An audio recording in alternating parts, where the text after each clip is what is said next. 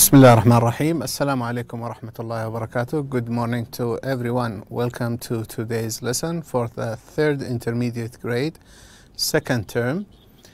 The book is Full Blast and the lesson will be 4D, going abroad. And today we are going to deal with the skills, the vocabulary and speaking. This lesson was prepared and will be presented by Faisal Al-Ghamdi. By the end of today's lesson, you should be able to identify some vocabulary related to gestures, to speak about gestures used in different countries around the world. So today we are going to deal with cultures and greetings that are included or that are dealing with these greetings that are dealing with these cultures.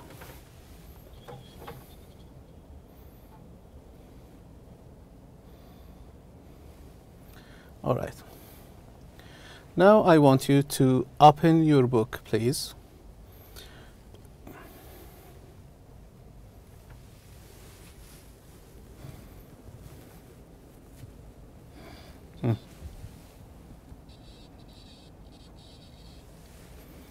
All right. Sound.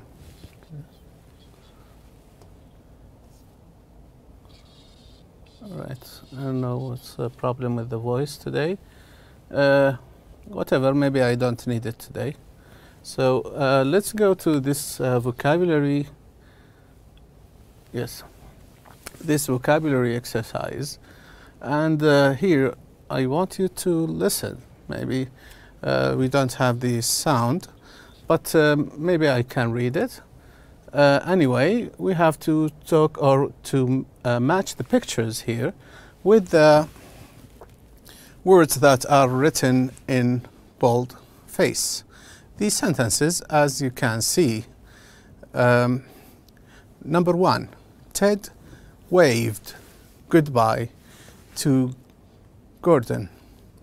Which picture that out of these 8 pictures that talks or that indicate to this sentence? Number 2, my grandfather hugs me whenever he sees me. I want you now to have a look at the pictures, the 8 pictures that you have, and try to guess which picture is talking about this sentence or showing this sentence. Number 3, do people in your country shake hands when they meet or when they greet each other? Which one shows shaking hands? Number 4, Hamid met his brother at the bus stop and they kissed each other on the cheek. So it's something related to your lips, kissing on the cheeks. 5, Harry nodded to show that he agreed with Mark. So which picture shows you that shows you the nodding? Number 6, Japanese people bow when they want to greet someone.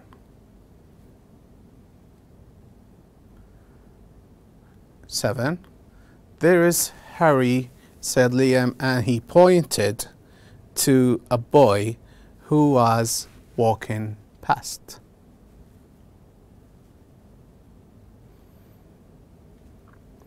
Number 8, smile.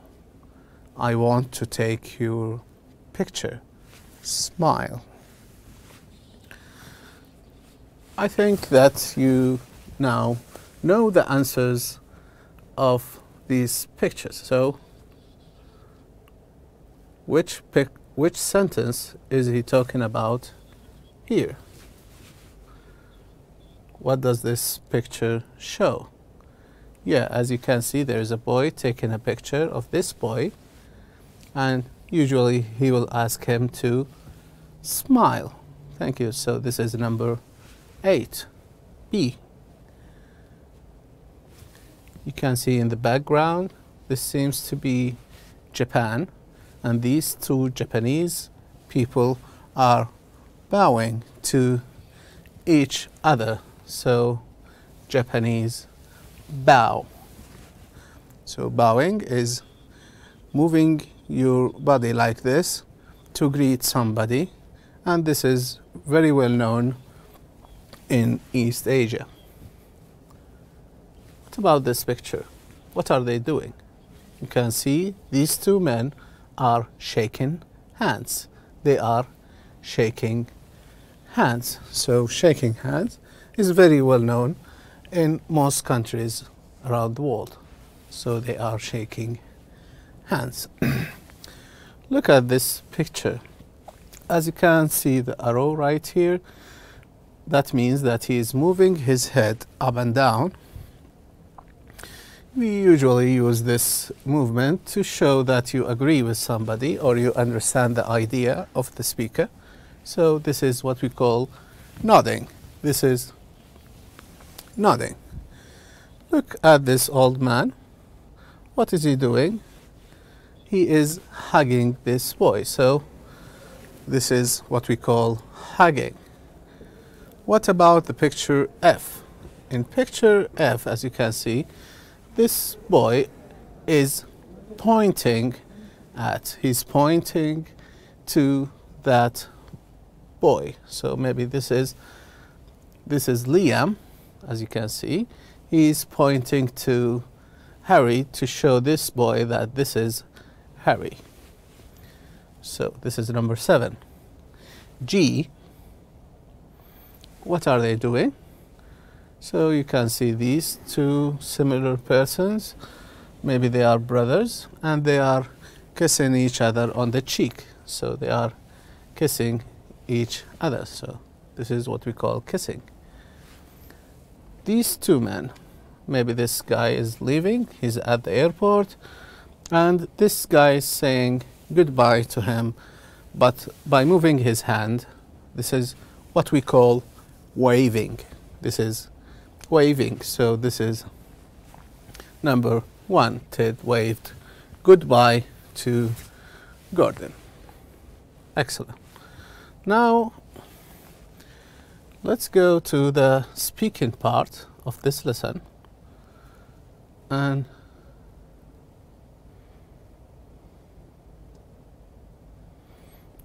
maybe before that we can have a look at this. Yes. Now the speaking part is about talking in pairs and discussing which gestures you often use with your family, friends, teachers, and strangers. How is this exercise going to be? When you meet somebody, when you just want to say goodbye to somebody, what would you do? Would you shake hands? Would you kiss him? Would you hug him? This usually differs from one country to another. So if you are in some country in the East Asia, you will do something that you cannot do, for example, in North America or any other part of the world. Imagine that you are a reporter who works for media, for example, maybe a newspaper or a TV channel, interview students as if you are A, so there should be student B, and that you are interviewing him about a fire that broke out at a restaurant, for example. while he or she was there. Use some of the prompts below.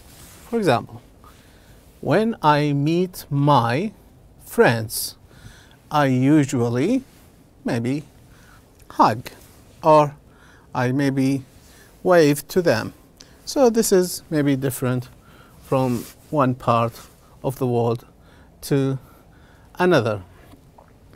I have some examples to show you, and then we will be back to the workbook. Look at these examples right here. All right.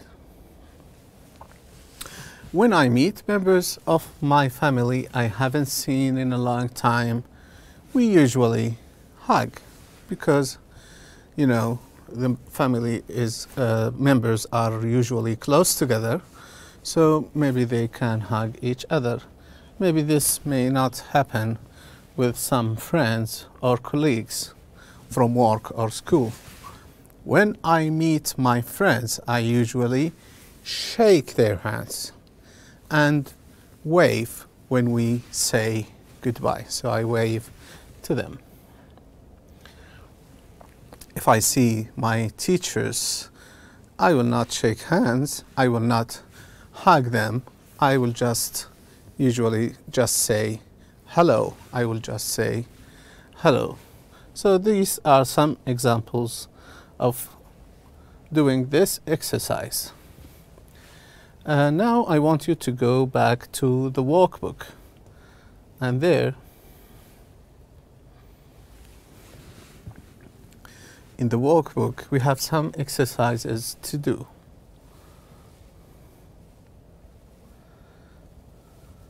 Right. Okay, this is page, I think, 114, and exercise A.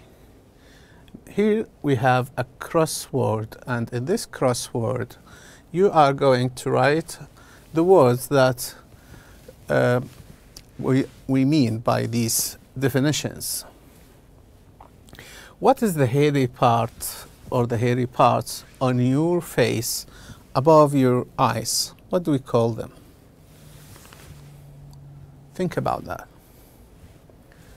To make an expression with your mouth to show that you are happy. So what is this? To greet someone by holding their hand and moving it up and down. What's the meaning of that? To move your hand from side to side to say hello or goodbye. 5. To move your head up and down to show that you agree with someone or with something. To say hello when you meet someone. What's the meaning of that? So, number 1, write eyebrows. Eyebrows. Number 2, make an expression with your mouth. That is smiling. Very good. To greet someone by holding their hands and moving it up and down. That is shaking hands. Excellent. To move your hand from side to side to say hello or goodbye. That is waving. So wave. Yes. Number 5. To move your head up and down. That is nodding. So the word is nod. To say hello when you meet someone, that is greeting. So we can say here, greet. The answers.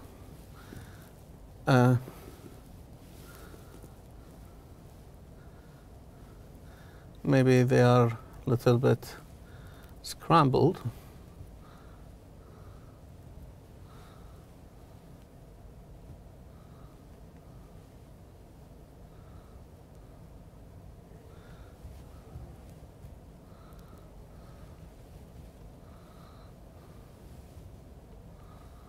Okay, now it seems to be clear to you.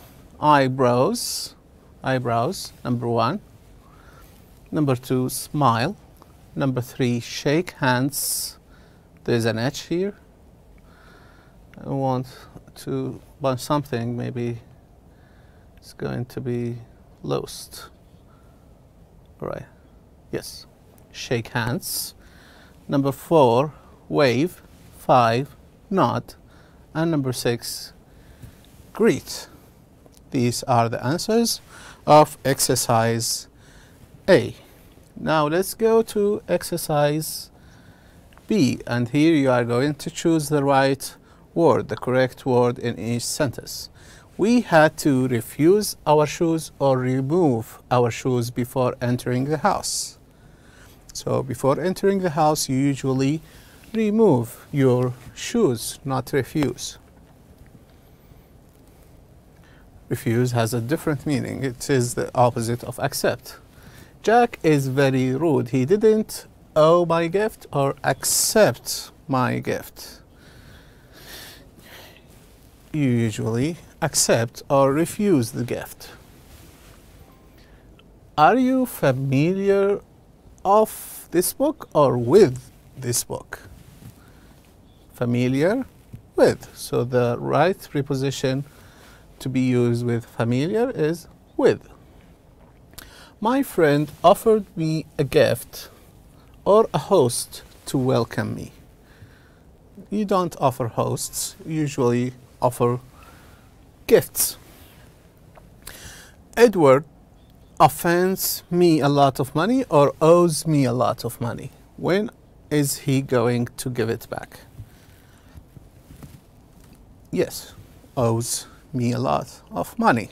Number 6, whoever knows the answer, please raise your hand or point your hand. This is what we call raising the hand. Raising the hand. The hand. Yes, the parents got very angry with their child's bad custom or bad behavior. The right answer is behavior. What's that on your forehead or shoulders? Did you hurt your head again? Forehead or shoulders? He's talking about the head. So he's talking now about the forehead. So this is what we call the forehead. Shoulder is this part of the body. Now I have some sentences and their responses. We are going to match the sentences with the right responses to them. I'm going to paint this wall black. I'm going to paint this wall black. Number 2, have you seen Sally and Linda lately? What happened when you fell off the chair? 4, I told them a joke, but nobody laughed. Are you going to visit your friend in Geneva? The answers are, everyone started laughing. I made a fool of myself. B, actually, I bumped into them on my way home today. C, are you serious? It'll look horrible. D, no, I had to refuse the invitation. E, maybe you've offended them in some way. Let's start with number 1. I'm going to paint this wall black. What is the best response to this statement or to this sentence? Yes, I think C. Are you serious? It'll look horrible. Number 2. Have you seen Sally and Linda lately? Actually, I bumped into them on my way home today. What happened when you fell off the chair? Maybe A. Everyone started laughing. I made a fool of myself. I told them a joke, but nobody laughed. Maybe you've offended them in some way. You're right. Are you going to visit your friend in Geneva? The answer, of course, is D. No, I had to refuse the invitation. And now I think that is the lesson for today. I hope that you enjoyed our lesson and see you next time. Thank you.